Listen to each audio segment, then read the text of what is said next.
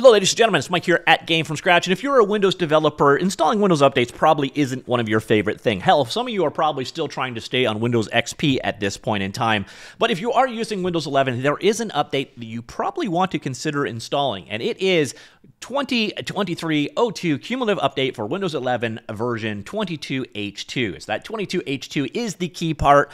Go check Windows Update. Even if it says that you are up to date, it is an optional update at this point. Click download and install. Now, why exactly are you wanting to install this window update? Well, again, if you are a developer on Windows, there is probably something that you have wanted. I have wanted this for 20 plus years. You are probably in the same boat, and let me show you what that is. I got a Run tab right here, and I'm going to load the program Notepad.exe. Probably the first code editor for many of you, definitely was for myself, and one thing you may notice has changed with Notepad. Look at this. Tabs. We now have tabs.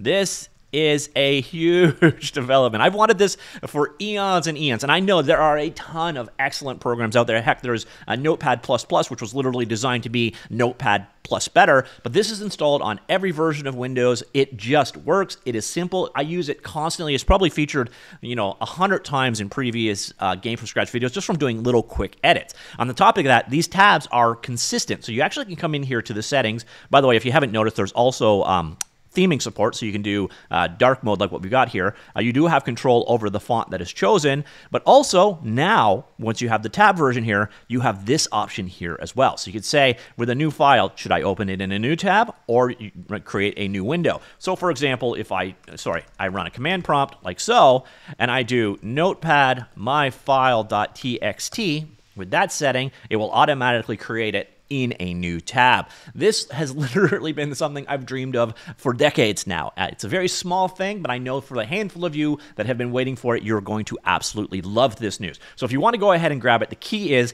that you want to have this version installed, Windows 11 version 22H2. Now, some of it's also going to come down to how you have your Windows configured. You may not automatically get it. To get it, you may also have to go to Windows Store. After running that update, go into the Windows Store, which you may have never loaded before in your life. And what you want to do is go to the apps section.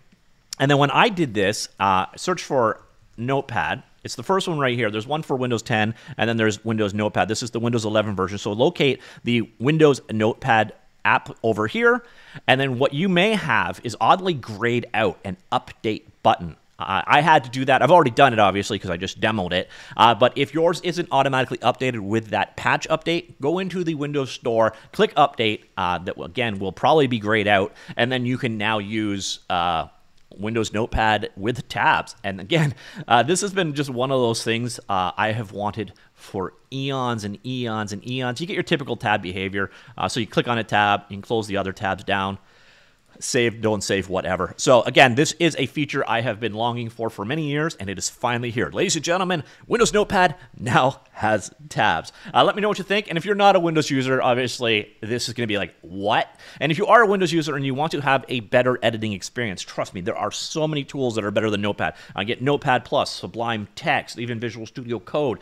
There are a ton of text editors out there, and of course, you got cross-platform stuff like Vi or Vim, Emacs, etc., but this is installed in every single machine ever. It's sort of the Windows equivalent of VI. It's a very simple version, but it is installed on every single OS. And just quick and dirty text edit or text viewing or whatever, this tends to be the program that is used. So adding tabs to it is actually a bigger deal than it probably looks like. All right, let me know what you think. Comments down below. Talk to you all later. Goodbye.